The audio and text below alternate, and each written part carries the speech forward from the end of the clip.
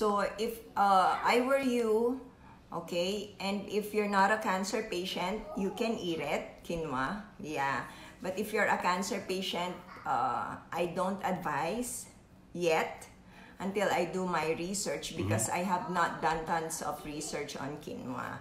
Okay, but if you're not a cancer patient, you may eat it. Yes.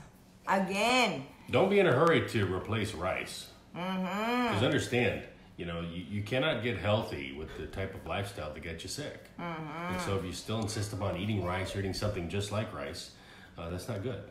Cancer patient can eat nuts. Yeah, nuts are good.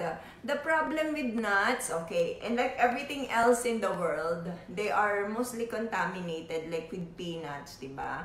If you eat peanuts, they're contaminated with aflatoxin. It's a fungal toxin from Aspergillus species, and it can cause liver cancer. It's very important that if you're gonna eat nuts, make sure that you yourself prepare them. Kasi ang problem mo with the nuts, sometimes, di ba, 1 year, 2 years, right, honey? They are already in package. They're not good for us.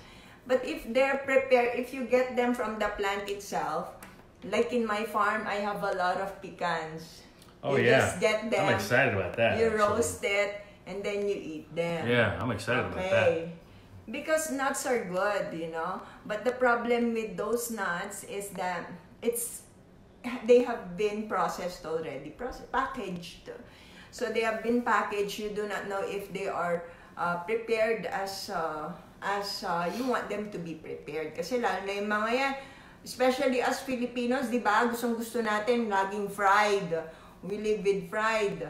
What if those things that they are using for frying, they have reused it over and over again, and of course they're not good for us, especially if you use a vegetable oil that you use it several times. Oh, di ba, magkakasakit ka doon. Magkakasakit ka doon. So hindi mo alam. So if you are there, you're the one who's gonna get the nuts. Go see where did they get the nuts? How were they prepared? Those are the most important thing. Yeah. What's the best cooking oil? Coconut oil. That's the best cooking oil that was ever created. Okay? Because why? Because they're very stable. Okay? Tapos they're not prone to oxidation.